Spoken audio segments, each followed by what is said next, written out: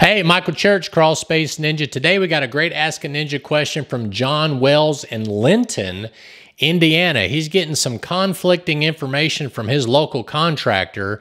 Basically, John wants to do encapsulation, and the contractor says he doesn't need any vapor barrier or plastic on the ground. Let's get into it. Stay tuned.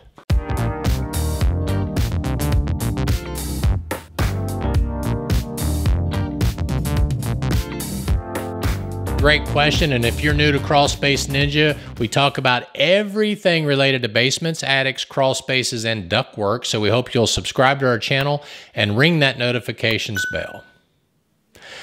So here's the question John had from Linton, Indiana. I purchased plastic, tape, and fasteners from you on the DIY store to encapsulate my crawl space. My carpenter advises against putting down the plastic for fear of what might happen if the groundwater were to come up underneath. I have insulated the foundation and sealed the vents. I have crawl space interior perimeter perforated tile and 2 sump pumps. So in other words, he's put down probably like an NDS pipe or some kind of piping around the perimeter of the crawl space, and he has 2 sump pumps installed. I plan to install a dehumidifier. Isn't all for naught if you don't put plastic down? Your thoughts on the ground water concern. And you know what, John? Yes, I would agree with your statement that I believe it is all for naught, okay? And the reason why I say that is there's a lot of competitors out there that will actually just do a perimeter trench and a sump pump or 2 and not put vapor barrier or not redo the plastic, okay? And I think that's a mistake.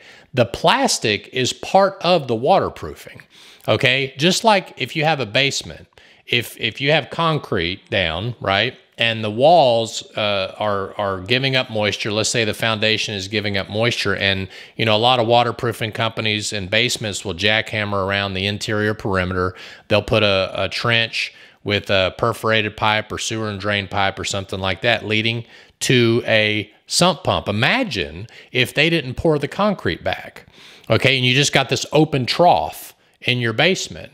Well, if the water comes in too quickly for the water to be discharged through the sump pump, it can flood the concrete, and then the concrete will have standing water on top of it. I feel the same way about the plastic, the vapor barrier that is in the crawl space, okay? Not just lay it down. You can't just lay the plastic down on the floor loosely. If you've got a standing water, if you got flooding problems in your crawl space, part of the encapsulation needs to be, or part of the fix for that needs to be plastic overlapped, taped, and mechanically attached to the foundation wall, because that way it'll keep the plastic from shifting and moving on you, but the plastic becomes part of the resolution to get the water into the sump pump and to keep it into the sump pump, okay? Not that the plastic may float. It may float a little bit. Even if it floats some, that's fine. But if the water ever gets on top of the plastic, it'll never make its way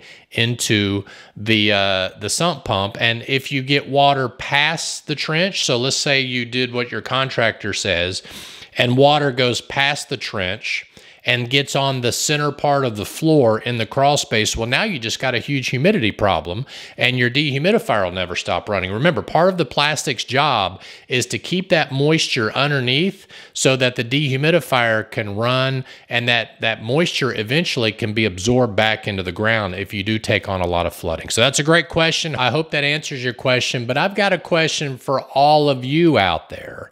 And this is a little bit of market research, but if you don't mind, first of all, if you got a comment about what I said about the standing water, love to hear from you down below in the comments section.